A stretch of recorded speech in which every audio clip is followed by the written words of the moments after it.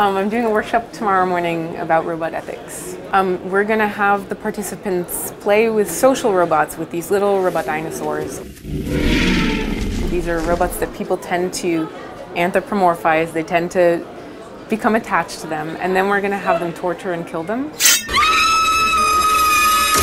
and see how they feel about that. Whether they feel the same way about that as they would about destroying a toaster, because they know that they're just robots.